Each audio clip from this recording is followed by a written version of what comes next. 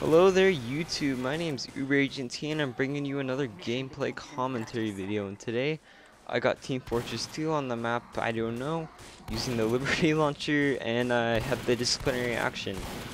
So okay, I haven't made a video in a while, it's my summertime, I've just been chilling, haven't really been feeling like making a commentary, but uh, once my school year starts, I'm probably gonna be making one once a week, and I know that sounds kind of weird. It's like, hey, when school starts, you're less busy.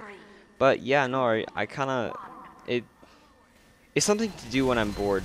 Cause right now in the summer, I don't really get bored that often, cause I have my friends over all the time, and we're going to the beach and stuff. And oh, if you guys, I live in SoCal, so if you guys are wondering if I have an accent, I don't know if I have an accent. Uh, yeah, that's what it is. Southern Californian accent, if there is one. That's why I go to the beach a lot. I don't really know how to surf or boogie board or whatever you want to call it, bodyboarding. But I just like chilling at the beach, hanging out with friends, going, getting food late at night and shit like that. So yeah, sorry about not making a video, but I am gonna focus on Team Fortress 2 when I come back into it. I'm gonna come back hard and keep going and keep going and keep going. So yeah, okay.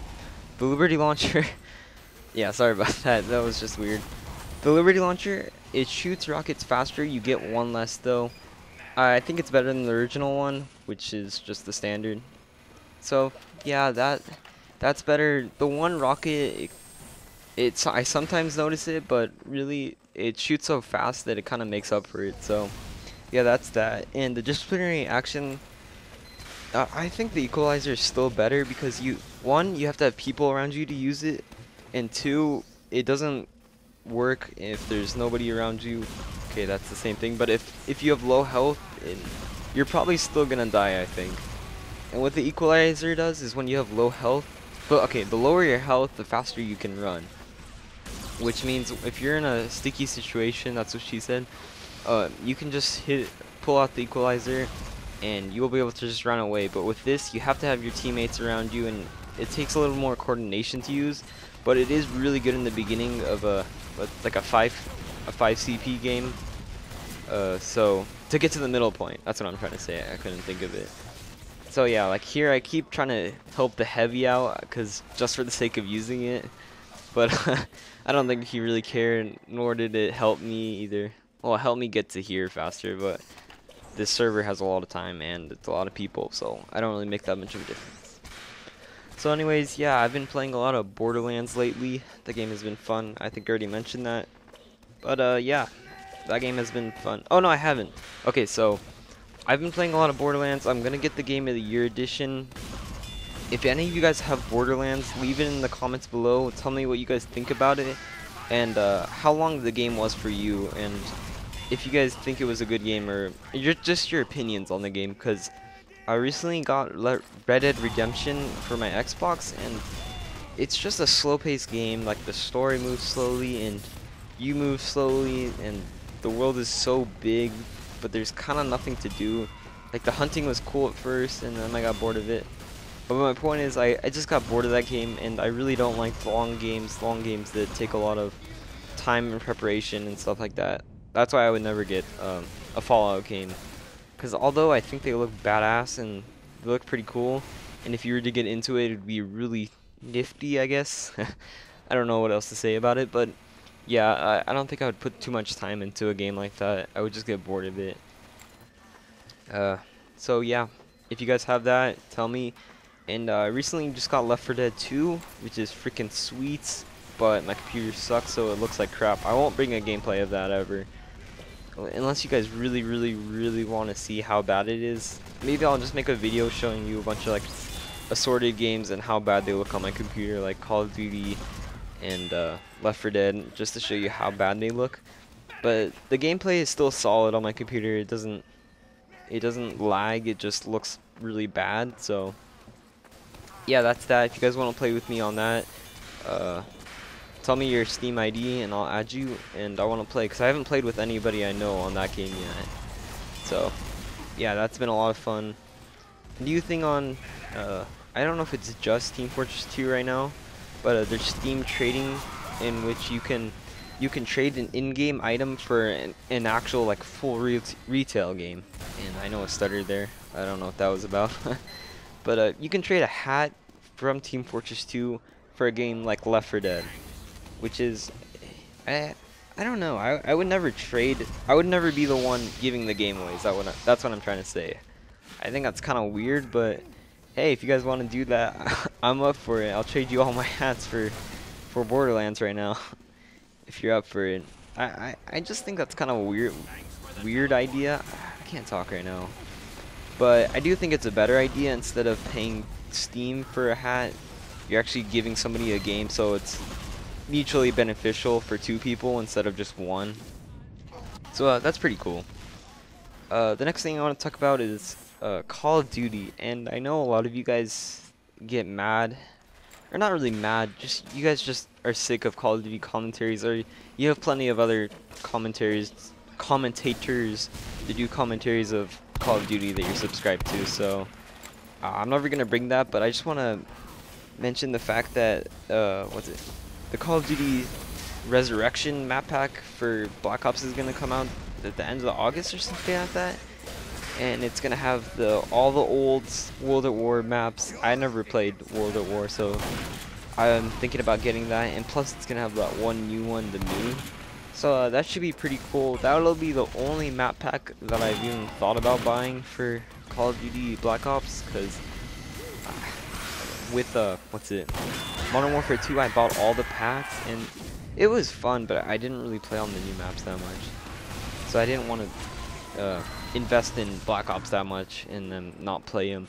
Especially since I haven't played Black Ops that much, even total. I only have like 2 days played, and I know that's kind of a lot of time, but I did those 2 days like in the first month I got it, which is really sad, to be honest. Well, actually, no, I did that from the time I got it until the end of my winter break. That's how much time I put into it, about 2 days, and I really haven't played it since. So yeah, pretty much only because my friends don't like it, and if my friends don't like it, it's not that fun to play by yourself Call of Duty games, to be honest. To me, that's just to me. It's not like Team Fortress 2 where I could play by myself all the time. Oh, that sounded really sexual, but let's just move on. Another big thing I saw yesterday was the Modern Warfare 3 survival trailer. Yeah, that's what it was. So that's the new survival mode in Call of Duty Modern Warfare 3. I'm blanking on the names. I'm just gonna say MW3 from now on. So on the new MW3, there's gonna be a point system instead of a kill streak system. Hopefully that works like I know I'm saying a lot, but sorry about that. I think it's gonna work like the Homefront system, which is you get the points, and even if you die, you still keep racking up the points. Or I think it's money in that game. I don't have that game, but I know it's a good system they had going, and all the games are doing that now. Like Section 8 Prejudice, they had the money system where as you go doing different things, you get points or money or whatever you want to call it. So I think that's going to be a huge improvement on the game. It'll prevent people from wanting to stay alive forever for long periods of time, pretty much, because that's a huge problem with Call of Duty, and I really hope they tackle the Last Stand issue and just make all the perks balanced, because I don't want another Ghost perk where everybody uses Ghost and it pretty much renders a lot of the kill streaks useless, which is bullshit. I don't know, Treyarch should have thought about that more, because pretty much, yeah, Stopping Power was pretty much the only perk you used, but I didn't think Stopping Power was an overpowered perk, and I used Cold Blooded and other things in Modern Warfare 2, MW2, sorry, whatever. So I don't know. I think they need to work on the balancing of perks more, but hopefully Sledgehammer grabbed Call of Duty by the balls and they're like, hey, fuck you, we're gonna fix you up. And yeah, I hope they did that, because it's time for the Call of Duty to be fixed. The next thing I want to talk about was the Star Wars bundle thing, and this is a perfect example why the console companies are just greedy as hell. I don't even know what they're thinking.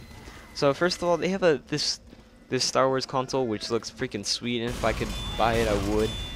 Actually, no, I wouldn't. If it was like a normal price, but it's an R2D2 looking console. I'll put it in the video with a C3PO controller, and it looks freaking sweet because I like Star Wars, and I'm kind of a Star Wars nerd, but not really. I'm not that big into Star Wars, but I have loved Star Wars for a really long time. So yeah, that's pretty cool.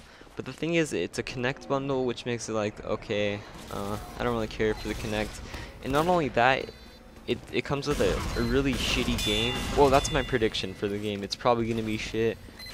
So you would think it's geared towards like a not really a hardcore gamer, but then they put a 320 gigabyte hard drive on it, so I don't I don't even know what they're thinking with that, to be honest. 320 gigabytes, because I think the max before was like 120.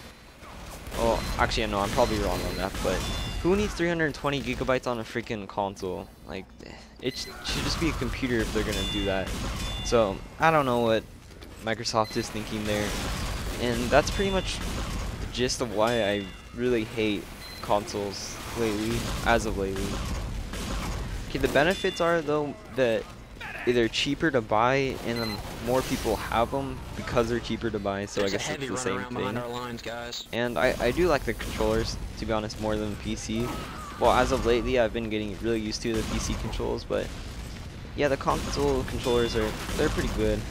I think PlayStation's is better, and I don't even have a PlayStation, but yeah. And another thing is like the friend list and the party chat. I think they just mainstreamed it better on the consoles than they do on Steam, to be honest.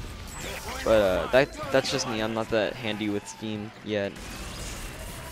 But the thing is, though, everything's cheaper on the PC. So if I wanted to get Borderlands on my Xbox, it could be like $20, and then if I wanted it on my PC, I know I could get it for, I think, $7 on Amazon. So what's the deal with that? They're just so damn greedy. I don't even know what's wrong with them. So yeah, anyways, guys, I know I've been gone for a really long time. I hope you guys liked this video. Please leave feedback, because I really want to get feedback on this video, positive and negative. If you guys liked the video, please like it. If you guys didn't, then you know, you don't have to dislike the button. You don't have to do anything. Just walk away from the video, and if you want to see more, subscribe, and peace.